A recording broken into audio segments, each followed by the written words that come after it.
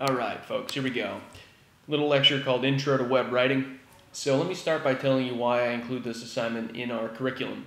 Probably comes as no surprise to you that businesses and organizations are turning to the web more and more to help with their messaging. So that includes communicating directly with their consumer, providing information. Also, it relates to marketing and branding. So websites are a critical place where businesses are doing a lot of important work. And so I think it's really important for us then to think about what good websites are, what they look like, how they function, and how they relate to the user.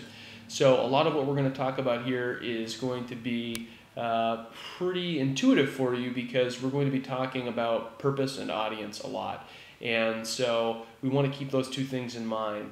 What is the purpose of the website, and who are the website's audiences? And notice I said audiences and not audience because websites, because they live in the big bad wild west of the web, have multiple audiences.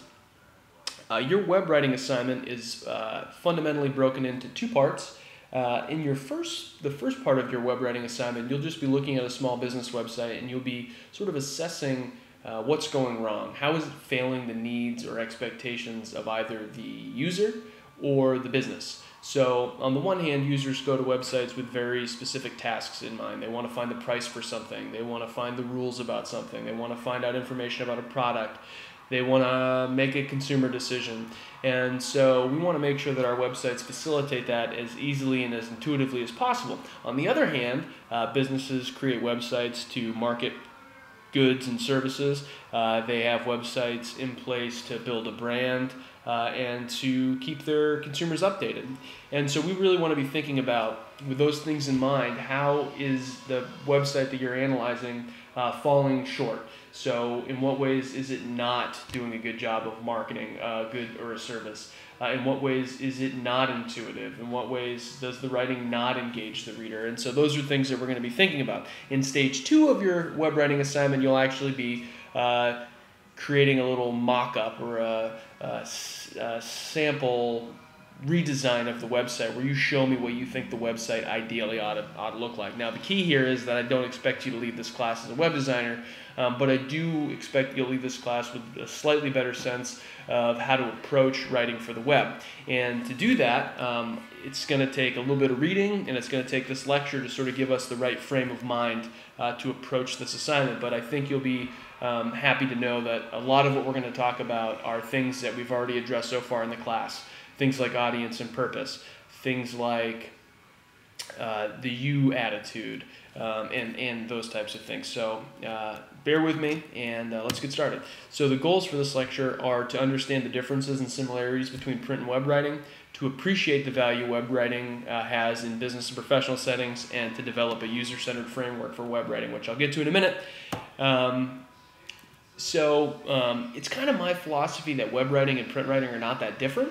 And that's because we consume so much web writing. A lot of what we read now is on our phone, or it's on a website, and we're pulling it up on our laptop. So we're pretty accustomed to what writing on the web ought to look like, and I actually think that that's kind of bled into our print writing a little bit, that we expect a certain experience, we expect it to be intuitive, we expect it to be dynamic. We expect it to be easy to scan, which are all things that we know web users tend to prefer or tend to think about. So while I think there are a lot of similarities, and we've sort of talked about those, one of the key similarities is the idea of CRAP. Actually, CRAP is a tool that was in part developed by Robin Williams, not the hairy-armed comic, but the graphic designer who wrote a book called The Non-Designer's Design Book. And CRAP is something that virtually every web designer would be taught, or web developer would be taught, because it's a way of thinking about the architecture of a page, how it's going to be read, and how it will be navigated. So let's get started. So there are some differences between print and web writing. Web writing is usually more task-oriented, so unlike when you sit down with a book, or other type of long-form piece of writing where you're kind of reading from the top left-hand corner to the bottom right-hand corner, and you're reading linearly and sequentially. On the web, we're not doing that. We're generally speaking more task-oriented. We're there to find a very particular piece of information, and we get frustrated when we can't find it. Any of you who have tried to find the academic calendar, for instance, on the KVCC website, probably get pretty frustrated because it's not in the compartment where you would expect it to be. It's not intuitive, etc. So we need to keep that in mind, that users need to be able to find common pieces of information, or they need to be able to do common tasks without that much of a hassle. So that's one thing that we really, really want to keep in mind. So for this week, I'm going to ask that you look at a sample website for the Bunny Clark fishing charters. And so when you're sitting down to sort of develop a website, or really any kind of document, you kind of want to sit down and you want to ask yourself, what does my reader need to know? What are the likely questions that my reader is going to ask? Or what are the common problems that my reader is going to be confronted with? And you want to build outward from there. So that's principally what you're going to be doing. You're going to be thinking about, okay, if somebody's on a fishing charter website, what types of things are they going to be probably thinking about or interested in? And then you're going to see how those things sort of accrue and how they line up, and that's going to give you some sense of how well that website's performing. So, for instance, if it's really hard to find out what species of fish they catch on this boat, that's probably not good, because that's probably a question that folks are going to have. What kind of fish am I going to catch? Or they might be interested in something a little bit more logistical, like how many people can I bring? So they should be able to find those types of things very quickly. If they can't, then we have a problem, and it's likely that folks are just going to move on, and they're going to go to another charter where it's easier to figure that out. So that's kind of the thought process that I want you to go through. And that that relates back to what we've been talking about all semester in terms of being reader-centered, but in this case, it's reader/user-centered, and we want to really think about how the website's likely to be used, and we want to build outward from there. Kind of a metaphor I like to use when I think about websites, and I didn't make this up by any stretch of the imagination, is architecture. So an architect tries to create a building that facilitates certain types of activities, and that anticipates how the space will be used. And we want to be architects too on the web, and we want to create an architecture of information that makes sense given the likely tasks, questions, etc. that our readers will have. So that's really a key difference, and that's something that we'll be looking at. Another key difference is that web writing just tends to be more interactive. So there's more dynamic things that we can do. We can include videos.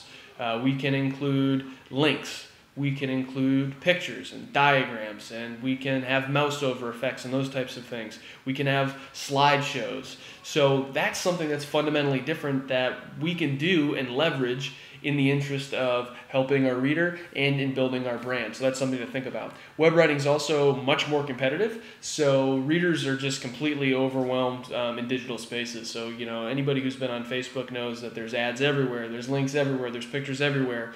And so web writing, for better or worse, is in sort of a busy space. And so we just have to keep that in mind in terms of what our page looks like and how it functions. This is just something to keep in mind. Web writing is also harder to read. So just by virtue of the fact that it's on a digital screen makes it harder to read, and it takes a physical toll on your eyes. So we want to limit the amount of text that we have. We don't want to hit people with text walls. You're probably going through this process right now as you look at these slides. It's just more difficult to read, and it's more taxing. So we want to keep text to a minimum. And we really want to isolate the reader's focus when we can. Web writing is more likely to be scanned, so that goes back to our task-oriented bullet point. Folks are trying to find very particular types of information, and so we need to use CRAP, and we need to compartmentalize information. We need to have a clear structure and really good organization, so we really want to think about the interface that we're building, and this is something that we're already familiar with given the work that we've been doing on our resumes, which fundamentally are an interface that is scanned, that requires compartmentalization. So if you go to a website and it's not easy to scan, that's a problem, and that's something that you can identify in your web writing assignment. Another thing to keep in mind is that web writing is open to the world. So, that sounds kind of crazy, but it's true that sometimes it's hard to anticipate who your audience is. So, for instance, it would be easy to create a print document that goes to one audience, and another print document that goes to another audience, and another print document that goes to another audience. But on the web, everything is sort of widely accessible unless you password protect it.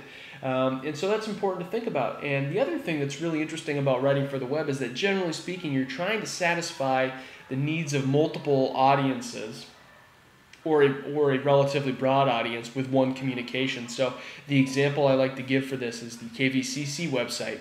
It's really easy to think, well, current students use the KVCC website, but that belies the fact that prospective students use it, community partners use it, faculty members use it, staff use it, accrediting bodies use it, local business partners use it. So there's a lot of people who go there to find information. Guidance counselors go there, high schools go there.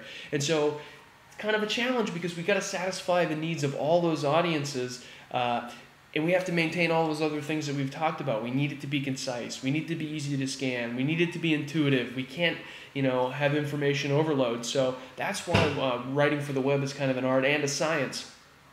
And then the other thing that web writing is that it's linkable. So people can use hyperlinks to basically create a choose-your-own-adventure type experience for readers, where they can go off and get more information or go look at another resource and those types of things. So those are just some of the differences. Of course, there are more, but they give us a backdrop against which to look at this. So basically, we have a more dynamic set of tools that we can use to meet the needs of a reader who is much more task-oriented, who's there to do some work, to find some information, to learn about this company.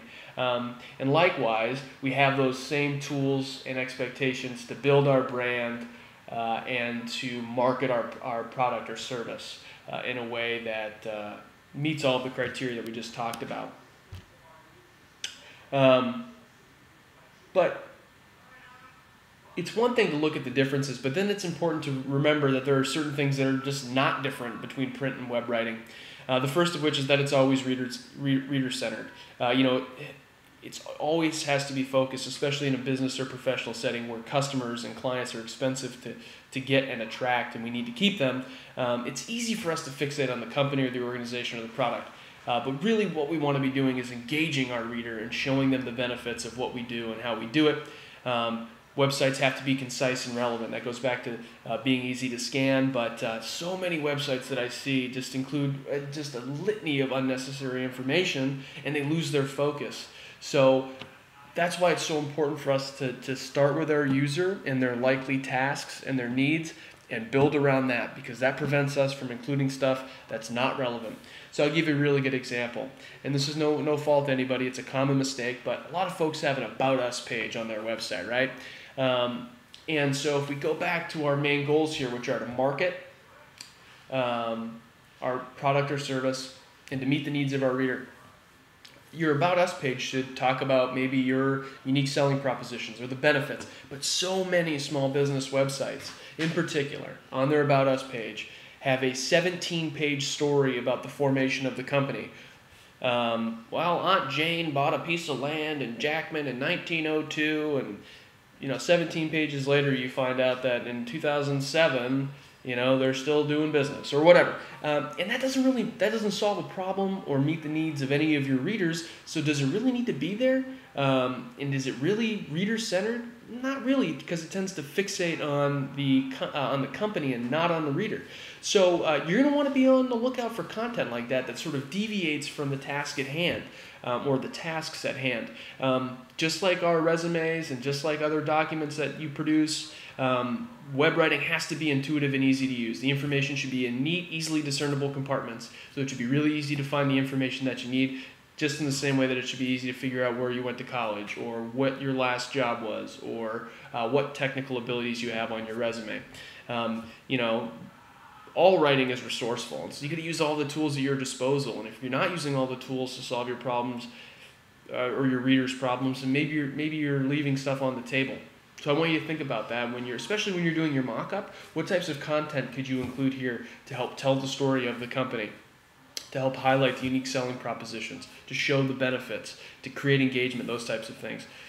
Whether it's your resume, whether it's a brochure, whether it's a letter that you're writing, it has to be attractive. If it looks sloppy, guess what? That's your brand, and that's how you're going to be interpreted.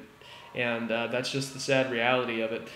So it has to look good, and it has to be easy to read. Literally it has to be easy on the eye. So those are things that all good writing has to do, but certainly it's true on the web. So I'll leave you with this. And this is sort of how I think about a good website, and it kind of, puts a bow on everything that we've talked about. You'll notice this triangle here, and at the base of the triangle you have the business goals. And the business goals are to market, to inform, get new customers. Basically, the business goal is to put money in the bank, right? And on the other side, on the other base, you have the user's needs, answering questions, taking action, solving problems, etc. The things that the user needs to do, the information that the user needs in order to convert into a sale, etc. Well, where those two things meet, that's where your website is. It's kind of the sweet spot. And so your website shouldn't be too focused on the business goals, and it should really represent a meeting of the business and the user. And that's how I want you to think about this, and that's how I want you to approach this assignment. So in sum, not to overcomplicate things, but you are going to go out. You are going to look at a small business website. You are going to start by thinking about, what does this website even need to do? So if it's a restaurant, what are the goals? What does a good restaurant website do? What information should it include? How should it operate? What are its parts, etc. And then you're going to look at the current state of affairs, and you're going to try to think about what's going wrong. So in what ways does it not meet the business goals? So maybe it gives a poor impression. Maybe it's not good branding. Maybe it's not up to date, so maybe the information's just poor. Maybe it's hard for a user to find out information. And you're going to start to index these things, and you're going to report those in stage 1 of your web writing assignment. Then in stage 2, you're actually going to take it a step further, and you're going to show me what you think that website ought to look like. So, for instance, what types of pages should it have? What should be on the home page? So if it's a restaurant website, what should the first impression be? And so that's what we're really going to work on. But again, I can't stress enough that it's so important for you to work from a user-centered framework. So what does the user need to do, and how can you facilitate that as easily and as swiftly as possible? Because users are going to appreciate that, and ultimately that's going to come back and affect the bottom line. Thanks a lot.